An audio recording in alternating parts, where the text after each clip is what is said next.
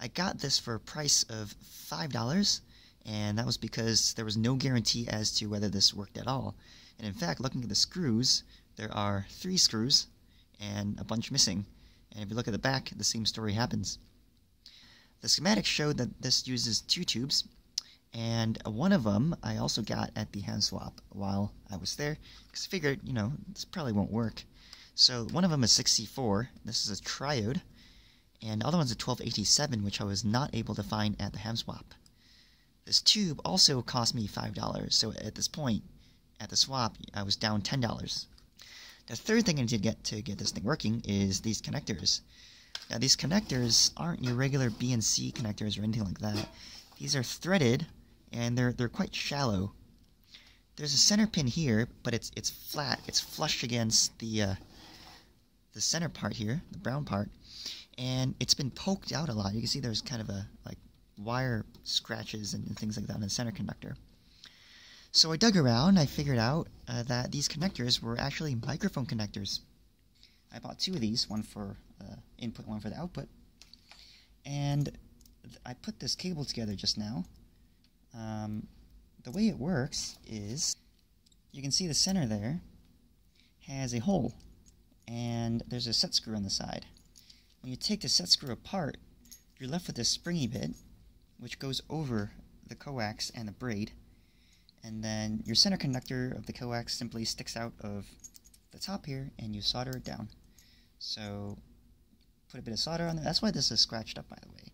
This isn't an issue with the connector in the panel, but it's just because this wire needs to make contact with here. You're putting pressure of the center pin here onto the connector. So you screw it in just like you would any other connector, and the center connector there, it makes contact with the center. And I'm not a fan of this connector. It's a little bit tough to get in because the depth here is really shallow. My goal for this video is to kind of figure out whether this thing works or not, whether I can use it for debugging a little bit of some of these radios that I got that aren't working, because I need to modulate the input, which is why I got this. First thing you notice is that this thing was built by somebody, and they proudly put their name on here and also their location, Vassar, Michigan. So this unit was actually sold as a kit of parts, so you got a pile of parts and you put it together. What I really want to do now is kind of figure out the price of this night generator in its original form. I've started digging through QST magazines in hopes of finding an advertisement for it, but I wasn't as lucky as to find a direct advertisement for that particular kit. What I do have is 1963 volume of QST, and in the April edition, there is a mention, this is on page 168, by the way, there is a mention of night. So the night did not advertise in 1962 or 1964, and this is the only year where I found night advertising in QST.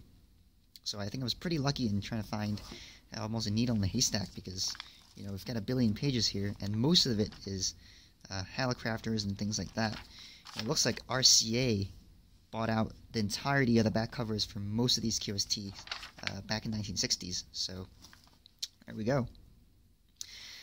Taking a look at the T150 transmitter, which is not our unit, but give a sense of the pricing. It is $119.95 in $1963, which scales up a lot for today's money. There are 2 things I want to take a look at here. One is whether Allied Radio still exists. It says 100 North Western Avenue, Chicago, Illinois, so that probably doesn't exist, but we'll take a look at Google Maps in a sec. So I was curious as to what happened to night on 100 North Western Avenue.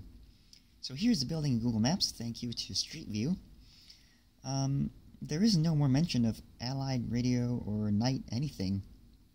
And in fact, if you look over right here, you see that 100 North Western Avenue is actually now the Illinois Department of Juvenile Justice, Illinois Department of Employment Security, and the Children's Home. So obviously Allied Electronics or whatever is not here anymore. But taking a look at the building from the satellite view, you see that this property was quite sizable. And also, it's good to know that Knight Electronics Corporation is a subsidiary of Allied Radio. So Allied Radio would be the company that sold these things. So what I did was I dug up a catalog from Allied Radio in 1963 that actually mentions the Night kit I have here. So here is the catalog I was looking for that had the prices. 1963 seems to be the magical year that I needed to be finding, and I found it. So here we go. I got the Night kits from page 1 to 69. Taking a look at here, like the address matches, everything's good. And it looks like they have all manners of products in here. So the product I was interested in ended up being on page 58, which took a little bit to find. But here is the generator I have in front of me. It came with test leads, I didn't get those, but you know, oh well.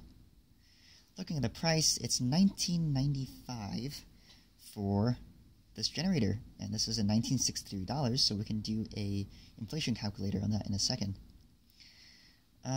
If you want a factory wired, it's an extra $10, so that's probably a pretty good deal, but you know, that's a significant amount over this thing, this price here. And all the specs are here, and it's going to boast about its exceptionally high accuracy and blah blah blah blah blah. So, you know, that's what I came to look for, was the price, and here it is. Heading now to the inflation calculator, we put in 1963 as the year, and over here I'm going to enter 1995, and I'll hit calculate. So wow, that's almost 10 times the price here. It's $164.11.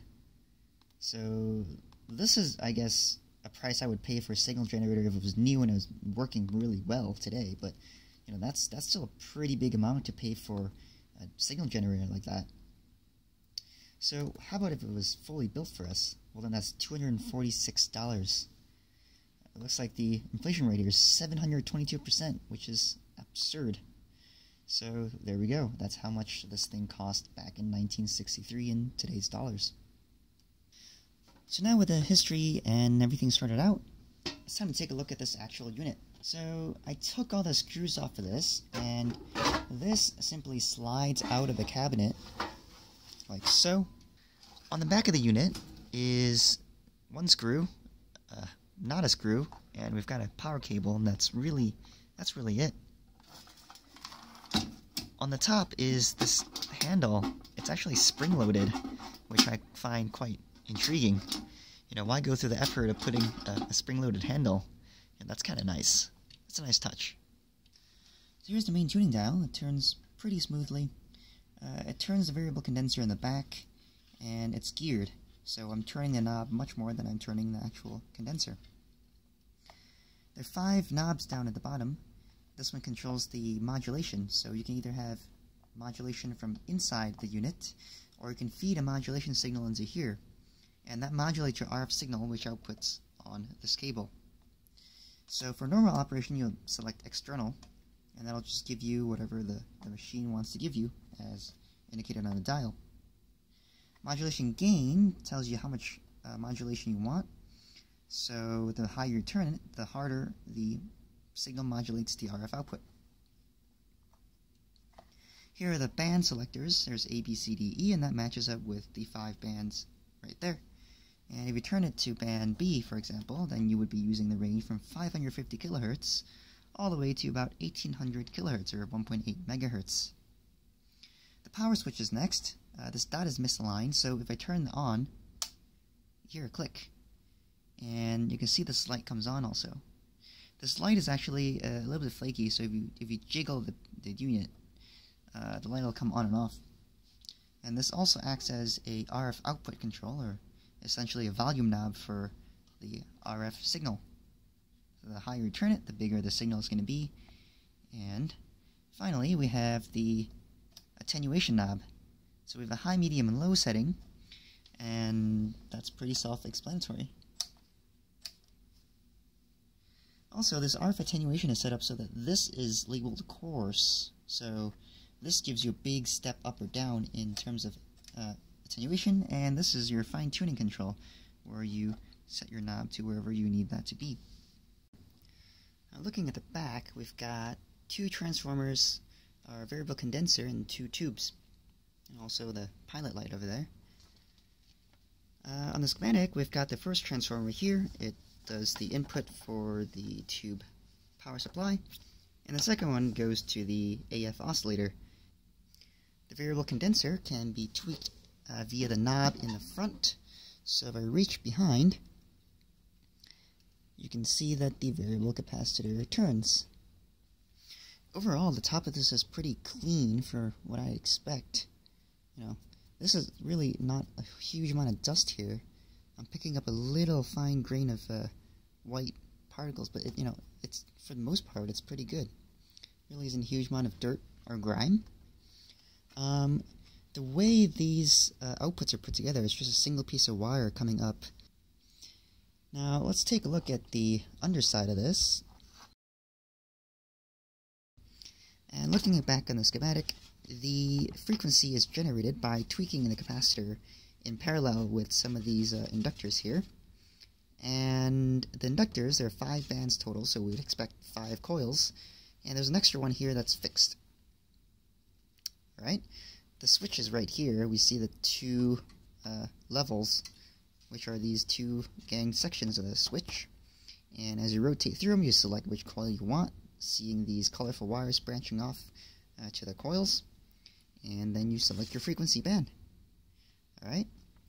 Next, we've got a fuse. So this fuse here is actually not part of the schematic, and I don't think it's original. The way it's mounted is through a sheet metal screw onto the back right there, and this hole is supposed to be for the back screw that holds the case into place. There is a screw through this hole from the outside, and obviously you can't put one through here because there's already a screw facing the opposite direction. So whoever built this decided to put a fuse in, which is good. The fuse is still intact. You can see the fuse inside. Right, and we have big orange capacitor here that is probably not very good. So that's 150 MVDC, so is that 150 volts? It's not millivolts, right? Millivolts makes no sense. And it's 20 plus 20 microfarad. So there's 2 capacitors in here. We've got this side, there's 2 terminals, and you can see that better. There are 2 terminals on this side, and the other side of the capacitor is connected to ground. So here is a mod. It looks like we've got a line running to a silicon diode to one leg of this device. And let's move that out of the way a little bit more. You can see that the other side has been desoldered and connected. Well, this red wire from here goes to now the other end of the diode. So this thing here must be a diode. And in fact, if you take a look at the schematic, there is only one diode in the entire schematic, and that's right there on the power section of the power supply. And this acts as the half-wave rectifier.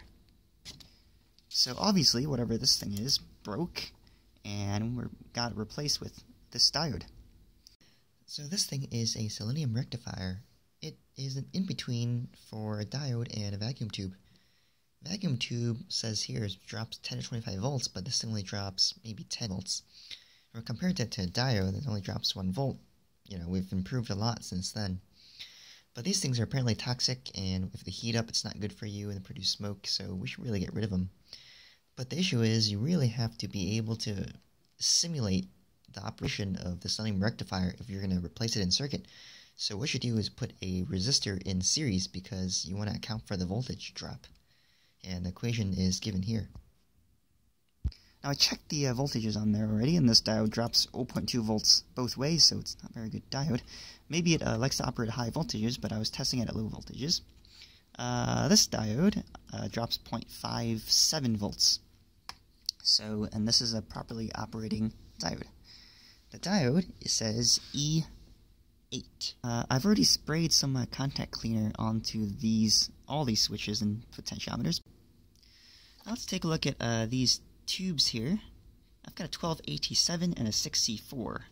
The 6C4 is a single triode, and if you take a look on the schematic, it's used for the audio oscillator, which is this pile of stuff down here, and this section. The other tube is a dual triode. That was a single triode. So this is a dual triode that drives the RF, and this is the RF oscillator bit. So this tube oscillates with these capacitors and those inductors that can be switched and tuned. The 12AT7 is this one on the left, and the 6C4 is one on the right. The 6C4 is actually a different tube that I have. It's not the original. The original tube, 6C4, tested bad in my tester.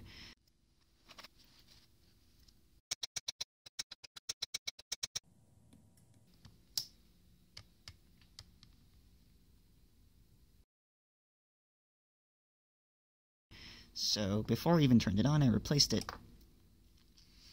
Here's the original 6C4. You can see that there's a night logo on there. It says made for night. So we know that this is the original tube. The 12AT7, on the other hand, is actually a good tube.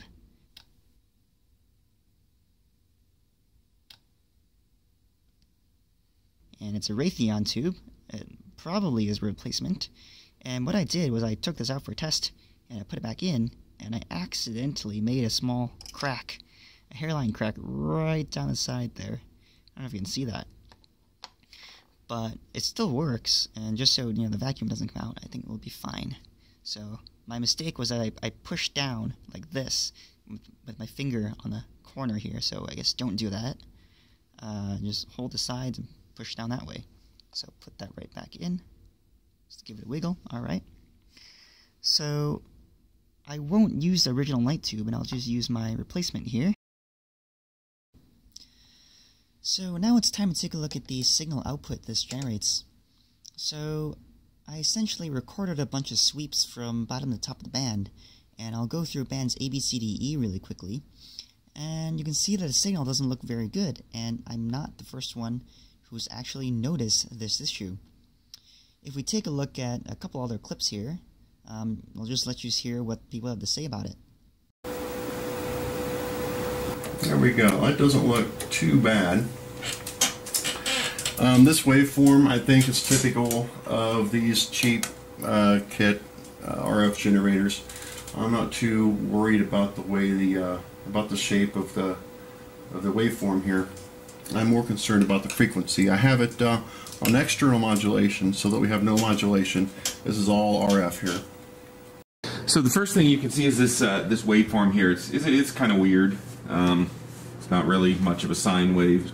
So part of the issue with how the signal looks is just with the parts they had available at the time, and part of the issue is things like the Selenium Rectifier and things like that.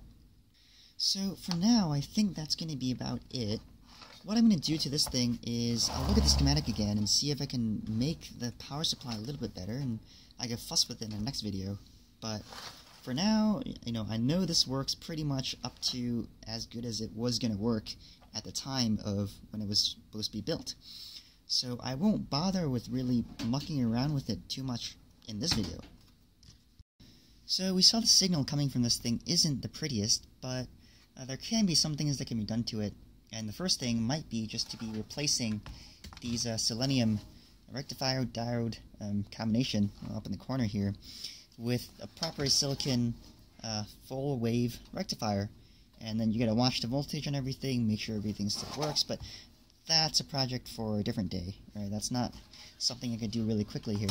So essentially, this is where I'm gonna leave this for now, and there might be a part 2 in which I try to make this thing perform better, but for now, this does exactly what I needed to do. It had a modulation input-output, and I can still test units with it, and like it says in their manual, you can do a good amount of testing.